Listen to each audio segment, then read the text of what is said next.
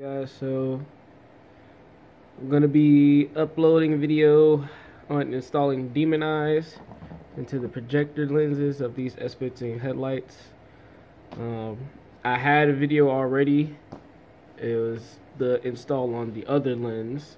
The other headlight, but somehow, some way, that footage ended up getting corrupted.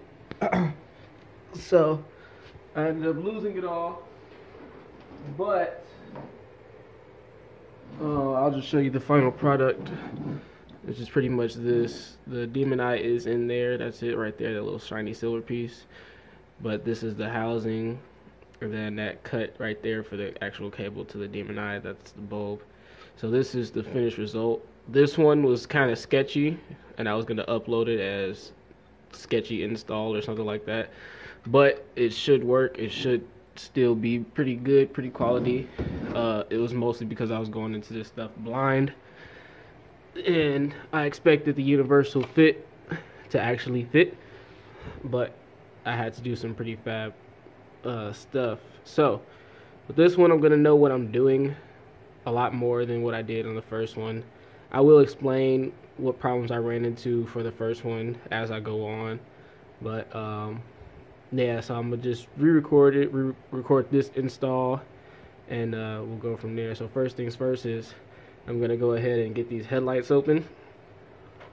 For those that don't know how to open headlights, you can use a heat gun, or you can use an oven.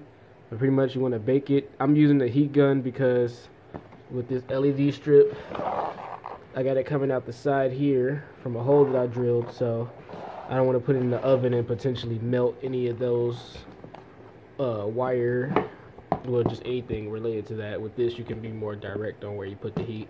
It just takes a little bit longer. So I'll go ahead and get started on this, and we'll go from there. Okay, got them split. For anybody that is trying to mod s15 headlights, just want to let you know in advance, outside of the headlight sealant that they use, there's also a couple screws that you're gonna have to take out. So you don't want to just go in and do it. There's gonna be a screw here at the very end, and these actually hold the lens in. So there's a screw here, there's a screw here.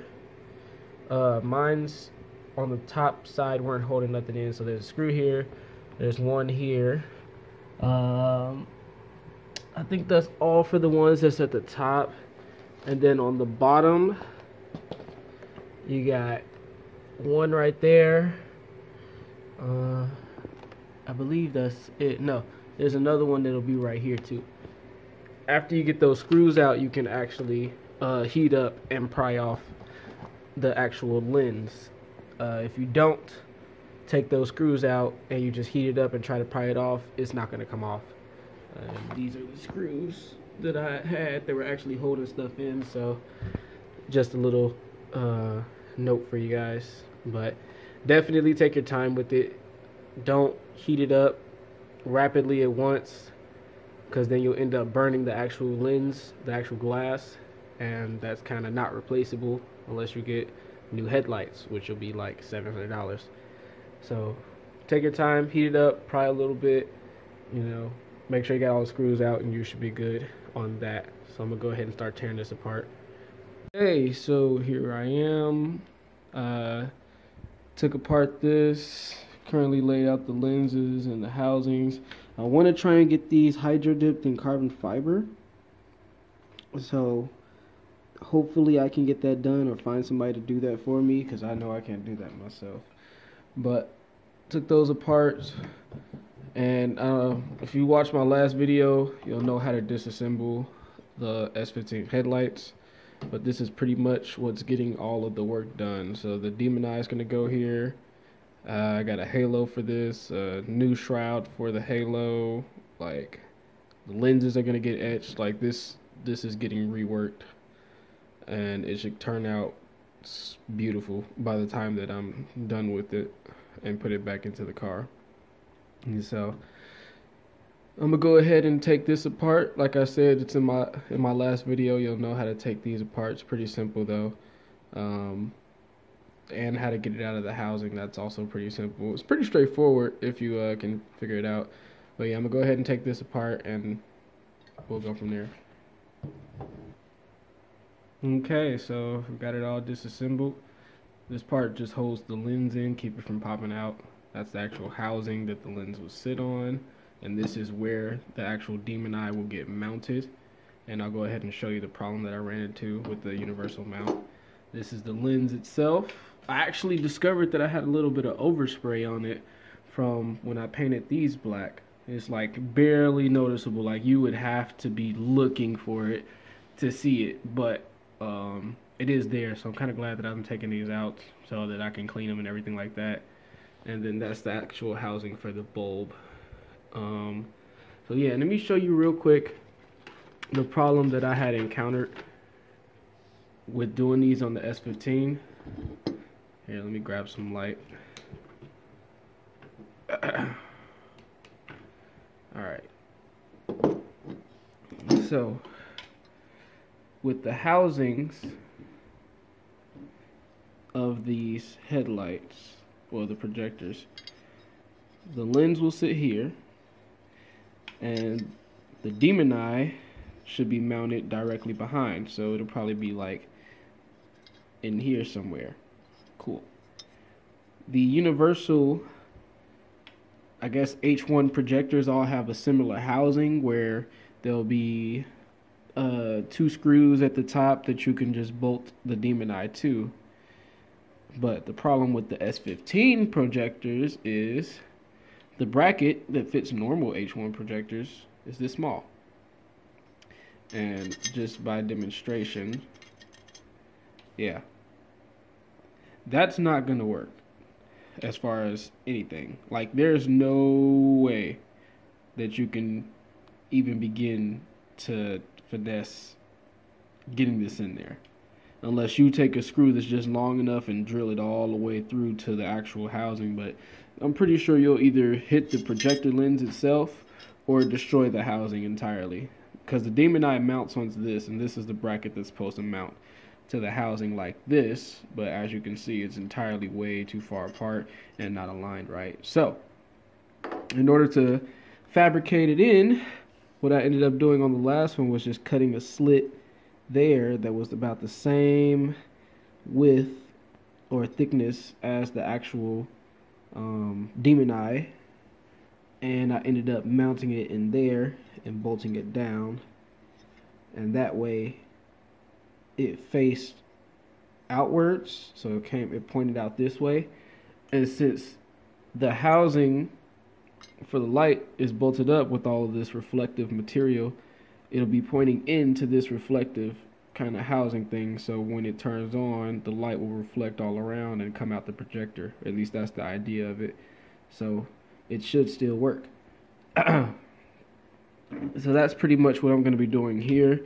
The last one is like really messed up because I didn't know immediately how I was going to go about fabricating it to fit in here.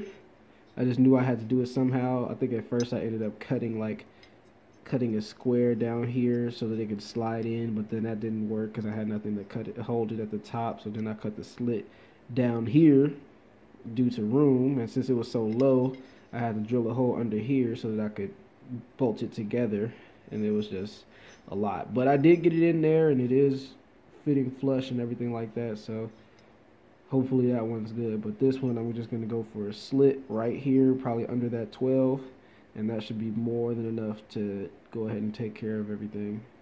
So we're going to go ahead and do that right now. Okay, so I'm just going to go ahead and start by making the first cut pretty much be a horizontal line across this, and that honestly should be the only cut that I make compared to the other housings. So I'll go ahead and get started on that. I'm just going to use this cutter wheel. It should be the same thickness as the cutter wheel, so that should be fine, and then we'll go from there. Okay, got the first initial cut right there. It's not perfectly straight, but you know, that kind of, I don't think that'll matter too much. I do need to widen it a little bit because it is currently too small for the actual demon eye to go through, so I got to just widen it a little bit. And just like that, I am able to get it in. So it'll sit like this. I'll tape off the side so that it doesn't, you know, go through there.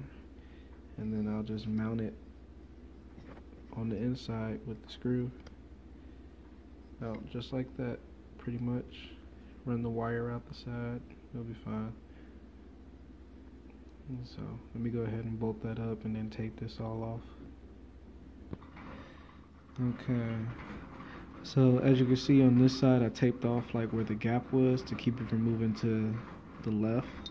I did manage to get the bolt and screw together in there, so all I just gotta do is tighten it up, and then I'm gonna tape off this side so that it doesn't slide from side to side. I'm not really worried about it moving up and down because it kind of doesn't allow for that, but this is pretty much perfect, and it's what the other side should have been. So I'm gonna tape off that side and finish this up and then show you guys the finished result. Now you can look at this as a comparison. So this is the second attempt, which is pretty much what I should have did originally. That's how it's mounted. And then this is the first attempt.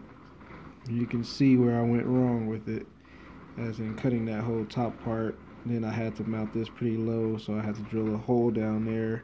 I covered up the hole, but I had to drill a hole down there just to get the screw in and everything like that. So this was the first attempt, and that should still be good. It's even grinded down.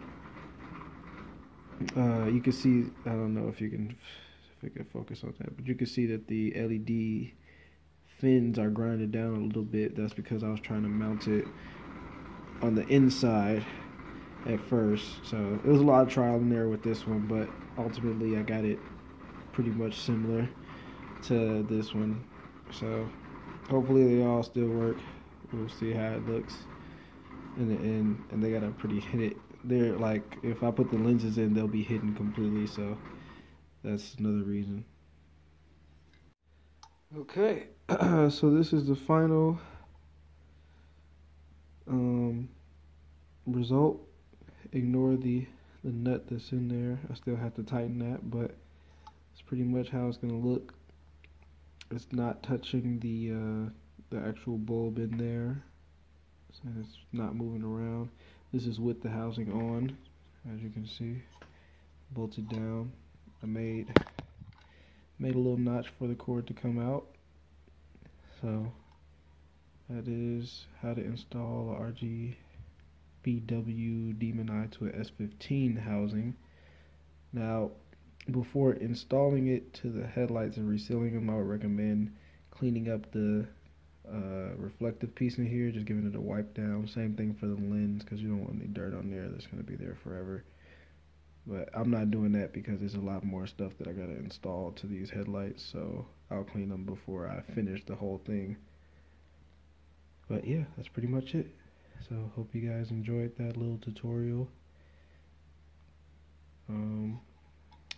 Probably the next thing will be the halos and LED strips. We'll figure it all out from there.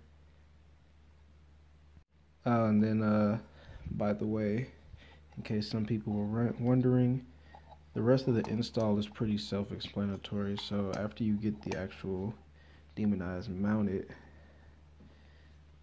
this wire has this connector on it, and that goes directly to the Demon Eye.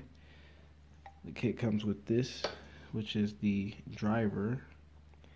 The driver is going to have the same connector, plugs right into the one with the Demon Eye. And then on the other end, it'll have these three wires. This is going to go to a continuous ground. Yeah, that's going to go to a continuous ground. the braided one, this is going to go to your controller. So whether you have a Bluetooth one or a remote one, this is going to go to the controller. And then this is going to go to 12 volts, but you want this to go to 12 volts like your headlights, for example, because you don't want these to be on while your headlights is on. You'll burn them out. So this is the shutoff or the cutoff switch for the for the demonize. So once this wire receives 12 volts, it cuts the whole thing off. So I'm gonna wire it to my low beam switch. So as soon as my low beams get power, the demonize shuts off regardless. That way I don't burn them out, because this is the low beam housing. So those are pretty much the other wires. This goes to the controller. This one 12 volt off switch, and this one is constant ground. And then there you go.